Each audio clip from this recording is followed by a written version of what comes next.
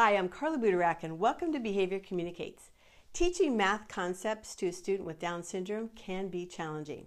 These students have difficulty with abstract concepts, and yet we need to get them past the second grade level for math so that they can acquire the simple math and money skills it takes for independence. The challenge is that our students with DS are concrete thinkers, they have short-term memory issues, and they need function skills that can be incorporated into everyday experiences.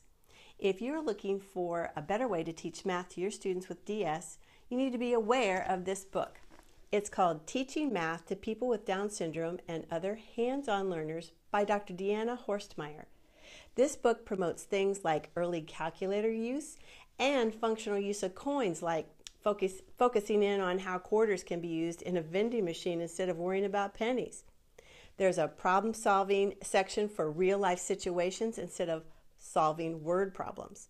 The assessments are done informally through a series of games, and the concepts are incorporated into everyday experiences. There's also modifications to the general education curriculum, and there's tons of visuals in the back. I feel the information in this book addresses the limitations of our students with Down syndrome and then uses their strengths to get those basic math concepts into their long-term memory. It's a great how-to book, or at the very least, a terrific resource to help you and your students get what they need. Thank you so much for joining me here at Behavior Communicates. Just remember, the more we know about how to help the child or the student we love, the better quality life they will have.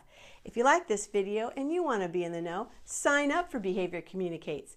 You'll automatically get my weekly video and blog, plus other resources that I only share with my subscribers.